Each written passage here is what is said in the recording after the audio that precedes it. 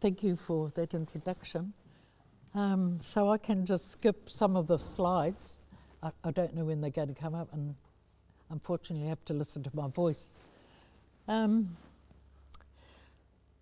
my nephew asked me to present something, I straight away thought about the Rena socio-cultural impact report that I did, because it's the best research. I've enjoyed this research so much, even though it was over 10 years ago now, nearly 10 years ago. And then I had to think, well, why did I enjoy it so much? I've got to look as if I got something to tell you apart from me liking it. And so I'll just see if I can get down to the next one. And we'll go from there. What a blow. I had a bit of a picture anyway. So, Kua Mamai Te Ngākau is a title I got from a rangatahi who had sent this message out on his, I think on his phone or on Facebook or something, and I thought it was really appropriate. He said, our moana is suffering after years of sustaining our well-beings, our wairua, whānau, tinana, hauora. It's our life force, our provider of good health. We look after it, it looks after us. The tai tama wahine is taking a battering, kei te tangi te tai, kei te tangi hoki ahau. And that basically was the feeling when the Rena hit the reef at the time of everybody. So the way I'm going to do my presentation is that I'm going to divide into 3 sections. I'm going to give you some givens, some facts that will background the information that I'm going to talk about. The middle part is going to be four discoveries I made through doing the research, and I really think they were really important. To me, they were important. As a person who fills the gaps in kaitiakitanga, so you'll see me make the submissions because nobody else is going to, or who will make the submission to a plan, those sorts of things, who will do a report for free that would advance our rights and justice for our people. So that's sort of where I fit in, mostly with my kaitiakitanga, to fill those gaps because nobody else is doing it, generally. So this cultural impact report has got to be interpreted in the context, this is some of the givens, of the desecration of our estuary o Ngā Toro by the New Zealand government. In 1956-1958, they diverted the Kaituna River away from the estuary without our permission, but I hear it did happen over a lot of places, so that's going now. Thank you. That's o Ngā Toro, that's Makatu Estuary. The name o Ngā Toro comes from Ngā Toroirangi, the tohunga. I'll come to a bit further on. So just some of the givens again. The Rena ship collided here with a partially submerged maunga called Otaiti on Wednesday, 5th October, 2:20 a.m. while sailing from Napier to Tauranga. And the ship I've highlighted there was carrying containers, 8 of which contained hazardous materials, as well as 1,700 tonnes of heavy fuel oil and 200 tonnes of marine diesel. Otaiti, the maunga crashed into, or Astrolabe Reef, is 7.3 k's from Motiti Island, 22 k's away from Makatu, and 24 from Tauranga. And Otaiti was named by the ancestor Ngā Toroirangi as well. O Ngā Toro Makatu Estuary is named after him. There are elements of tapu in our experience of the disaster. I think they've been the hardest parts to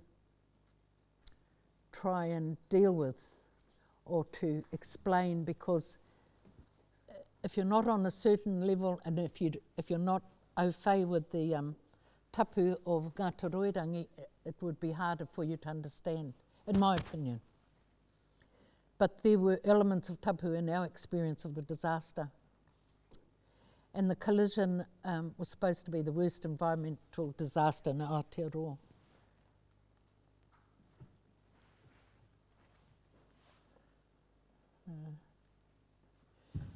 And that's some of the oil on Papamo Beach when it first hit there. Sad, it was a sad. And that's another picture. And I think this picture you can see the waves of it coming in and bringing the oil with them. So this is Papamo Beach, which had the most oil, but it's quite a long, flat beach. And then again, some of the givens here is that this is the timetable of the disaster. So on 9th of October, a slick was seen leaving the ship and heading towards Makatu, just on the water. And then on the 10th, a Maritime New Zealand reported where the oil had been and told people not to go to the beaches, and they had identified the most sensitive sites along the coast, and Makatu was included.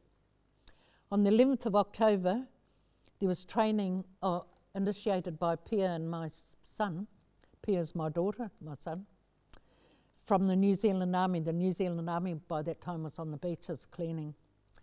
12th of October, there was a public hui held at Makatu Fire Brigade, and I attended, and there's a message there about why hold it at the Fire Brigade when the majority of the population is Māori and the marae's down the road and can hold more people. And at the Fire Brigade, there were people outside, they couldn't fit in.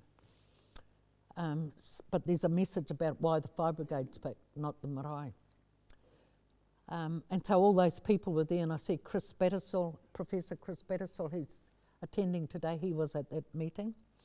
And I looked at that meeting, I thought, right, I stood up and said, tangata whenua, we've got to go back to the marae and deal with some cultural issues here. I didn't want to say, no, Pākehā people aren't allowed, so I just said, tangata whenua, we've got cultural issues.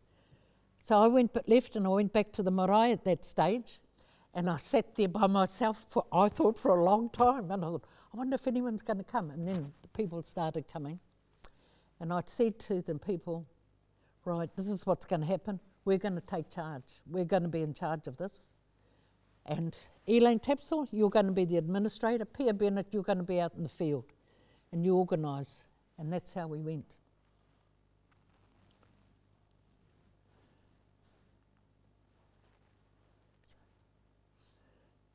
So I've got the stats there. And so those are some of the stats from our clean-up committee. Those aren't all of them. So we trained... what we'd do is that we'd determine when low tide was, and we'd clean 2 hours before and 2 hours after low tide. And people would come to the marae. They'd come, if they weren't trained, they came a half an hour early, we'd train them, kit them, and they'd go out. And then the cooks, and I mostly cooked in the kitchen, you'd see how many people you had to cater for. It was quite a easy process, really, you'd see. And to start with, we'd rush to town, buy the sausages or something to cook, come back and cook it, because nobody came to help us. We just did it. I went to Alaska after this. I just needed to follow it up. And I went to Alaska, and one of our mates had come down with his little truck and brought us some gears from Tauranga headquarters. So I think some white suits, not much. And when I went to Alaska, I was speaking to the mayor of Cordova, and he said, and how did you fellas cope? You know, and I said, oh, we had a mate come down with his truck. And he said, we should have done that. Then it went around town how we'd got this mate with his truck to bring us all the gear. And the people in Cordova, the Inuit people, were saying they should have done the same. Well, I didn't want to disappoint them, say, well, it was only a little ute, really. They thought it was a huge truck with all the gear. But I let them think about that. I don't know how many meals we cooked, but what happened was, this is how we dealt with it. So they'd go out, they'd come back in, we'd have the meal cooked for them, they'd have a meal, and they'd sit and they'd unwind. And that was the real good part of it. So every day they had someone to talk to, other people, and they'd unwind. And we had people we had Hawaiians, we had Tahitians, we had Germans, and we'd say to them, no, you fellas go and enjoy your holiday. Don't come and, help us. And they said they couldn't enjoy their holiday if they didn't help us. And so we had this marvellous support. People, I think it was because it was at the marae and that they experienced the manaaki.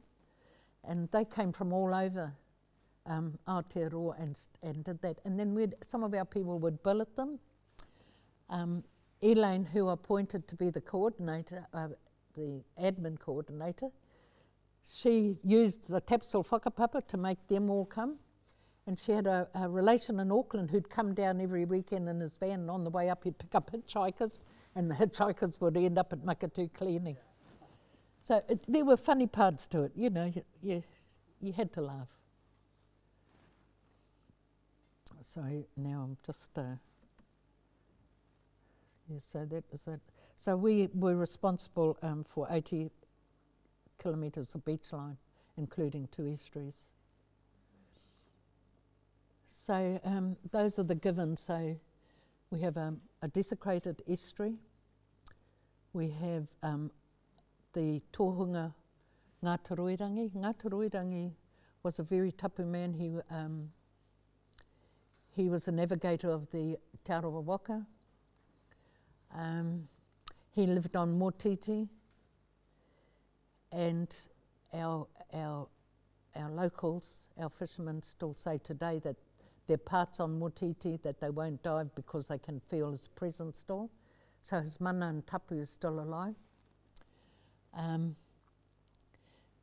And he was an integral part of how we operated. So in my report, I compared the experiences we had with Matakana Islanders, Motiti Islanders, and the Inuit of the Prince William Sound area of Alaska. And that's the place where the Exxon Valdez oil tanker went aground. There was a lot of social impact reports done for that catastrophe, but I think I only saw one for here, for the Rena.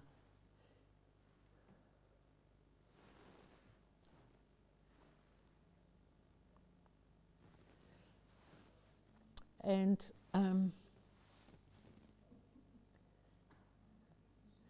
there's evidence to say that the priority for New Zealand authorities were clearly the birds, animals, and then business people. So the birds had a lot of plans and money spent on them, as did the animals, and then the business people got subsidies or reimbursements if they were in a certain distance of the any activity to do with the Rena. And then we had the Matakana Islanders, and this is quite sad stuff. They really, and they said if we didn't have the dotterels here, because there are dotterels there, nobody would have worried about us. They were more interested in saving the birds than helping the people. And then Motiti Island kuia, she said the birds get more attention than the people. And she said that at another venue. And she had been part of a establishment that just established a kura kaupapa Māori on Motiti Island, and they had to vacate. So there were all those people impacts that nobody saw. And Tahu Whakatiki Marae opened their marae to house them during that time while they tried to keep their kura going. And that's, when I visited them, that's what they said to me. The birds get more attention than the people.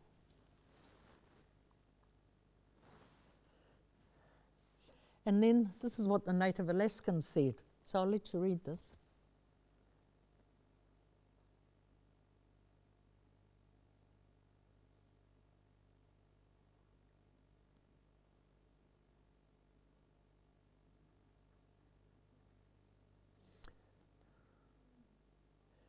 So it's really significant, I think, that 3 Indigenous groups are talking about the people being neglected. So 3 groups of Indigenous peoples talking about it. So another thing that I discovered with the research, so when you're doing research, you know, in an environmental disaster, you have to have some data on what the environment was like pre the catastrophe or the disaster. And what I discovered was that the Makatu diversion of the river from our estuary had actually caused the same social impacts that had happened to the Inuit people in Alaska. So our impacts from having our river diverted were exactly the same as what the Inuit people experienced after the Exxon Valdez. So when the oil hit Makatu beaches, the environment and tangata whenua were already in a vulnerable state due to the accumulated effects of the past. So the Kaituna diversion consequences are succinctly captured by the EVOS oil spill literature.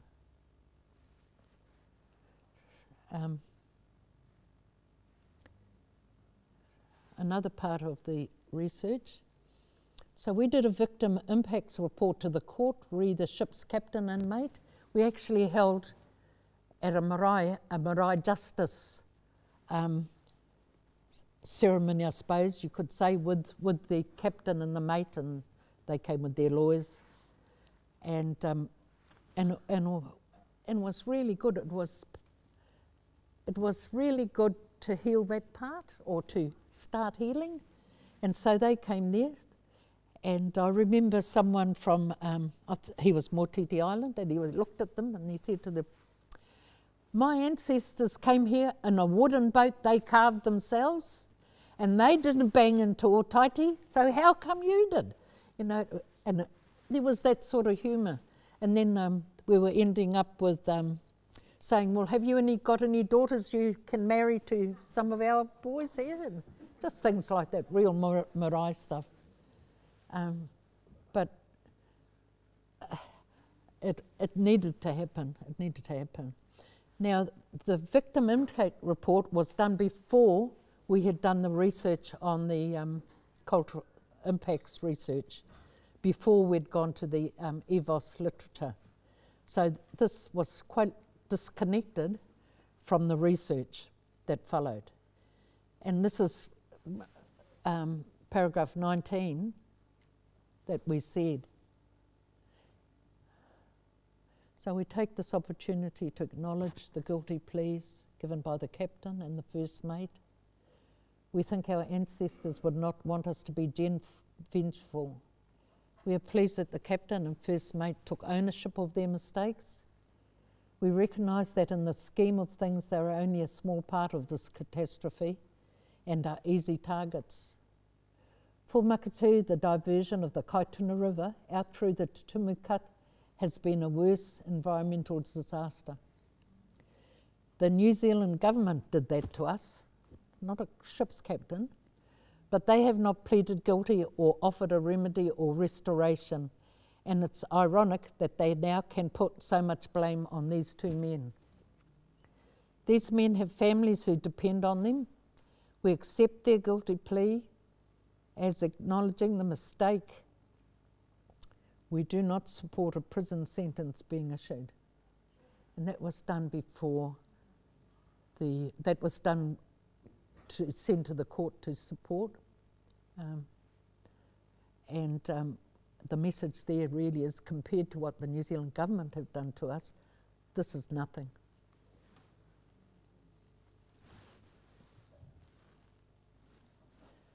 So the next thing was the social, I did that one, sorry. The social research. So the Exxon Valdez disaster had a lot of top research done, and it provided proof, and this is really good stuff for you if you have to make submissions, especially around the sea. This is good stuff for you, especially for impacts on Indigenous peoples, on Māori. So the research there proved that Indigenous peoples feel the impacts of environmental, technological disasters more intensely and longer than non-Indigenous peoples. Like there I've said, that's stuff that you can use.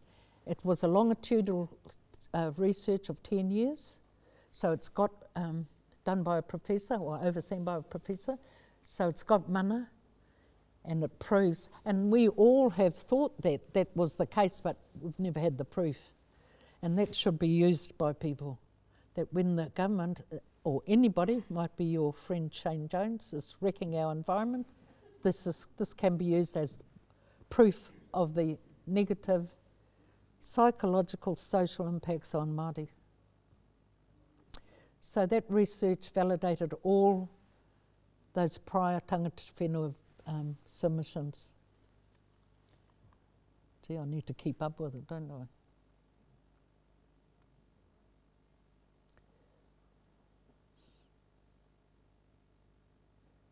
To our knowledge, it's never been appropriately received by the same authorities.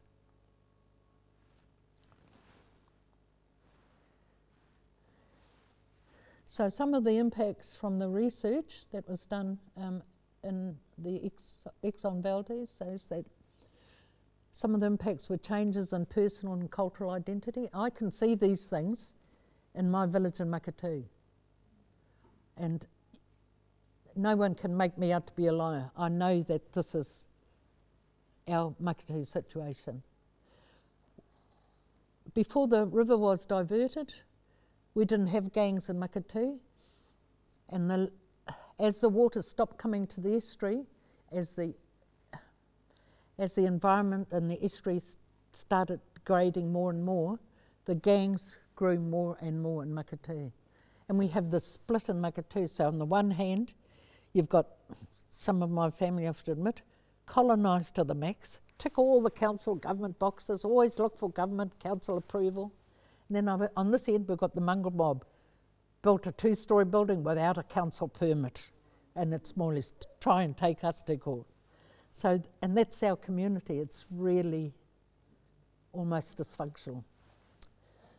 So there's social disruption of community activities and processes, yes. Disruption of function and activities of governance, institution and processes. I don't know, we're not governance people. Physical damages to individuals and institutions. There's loss of valued communal solidarity, that's us. Alienation of cultural values and social processes that make our lifestyles meaningful, and changes in sharing and visiting that reinforce social bonds. All those are Makatū.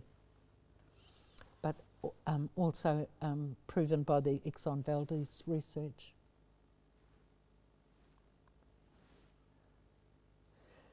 So, predominant outcomes. So if I was going to give you an academic outcome or academic results, I'd say this, that it was a validation of what we knew about ourselves and our environment, that our cultural impact research validated our indigeneity. It told us that the kaituna diversion, like the Exxon Valdez, was a technological disaster. And it's interesting that, again, I think it's what Exxon Valdez research said, that people can get over reasonably well natural disasters like an earthquake, a tsunami, an eruption, all those things that happened in Cordova. But the Exxon Valdez, the technological disaster, man-made disasters are really hard to get over. So we got confirmation of the serious negative cultural impacts of the diversion, and we got validation of the autonomous approach to the Rena oil cleanup by Makatui. So we took over all the cleaning and the management of Makatui.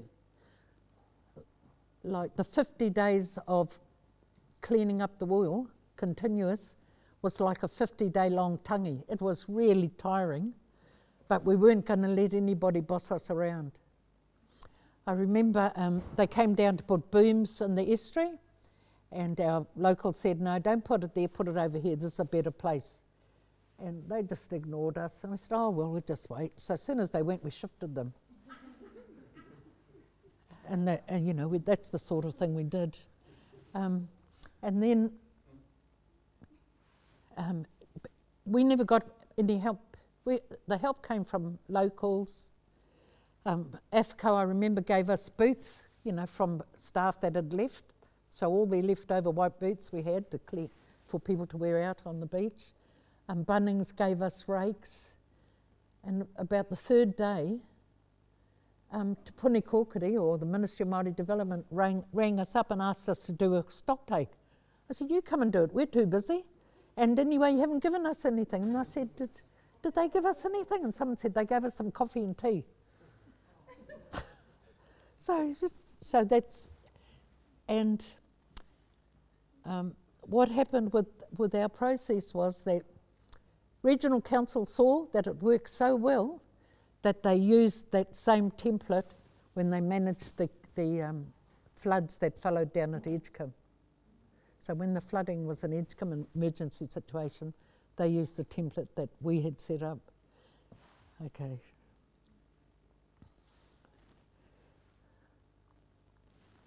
And so, in summary, this is my own version of the outcome. I really like this research report. I like doing it. I love the sea. Like, I'm a fisherman's daughter, intergenerational fisher people. I just love the sea. It just takes my breath away when I see it. I remember I had students at Tuhua on Mere Island, and we were coming back, and I was thinking, oh, there's rough weather coming, shall we risk it? And it was a yacht, we were travelling on a yacht. And I thought, oh, some people had run out of smokes and mothers were missing their kids. I said, oh, well. And my brother, who's a fisherman, said, oh, you'll be all right because there's still fishing boats behind you coming in. So we came back and, oh, it was lovely. It was up and down, and wet and salt in your mouth. And one of my students was doing her Hail Marys. And we got back in the harbour, and they said, thank God, fire, like this. And I said to the skipper, I said, well, was that rough? And he said, oh, it was about the second roughest I've ever been. And I said, oh, didn't realise it. I just love it. I love the sea. So, and for those 50 days, I experienced the freedom and power that come with mana motuhake, tino rangatiratanga, and I got to record it. It was immensely satisfying. We held back any non-Makatū authority, governments, politicians, other iwi and other Māori. We did that. And we shouldn't need a disaster for rangatiratanga to be experienced. And proof also that when we do believe in ourselves, when we dare to take charge, we are unstoppable. Koina, that's me. I mean, I've got one more picture. I told you about Ngāti Roirangi, and there was tapu involved. And I'll just give you a little bit. You might think I'm a bit batty, but I'll show you this bit. Okay, so post the cleanup, it was quite the environment, the social environment, the iwi environment was toxic. And Jack Thatcher said he was one of the ones that said the Rena wreck should be totally removed. We were ones that said, leave what's there at that time there. So we got bashed around a bit. So at the end of the court case, we had dinner at the Omanu Surf Club. So this is a picture taken from Omanu Surf Club. And see that little rainbow? Can you see a little rainbow in the middle of the picture? That's coming off Ōtaiti. And you know, as Māori, we look for signs, eh? That for me, that was a sign. So right in the middle of the picture, there's a little, you can just see a rainbow, and it's that's Ōtaiti coming from there. Papaki.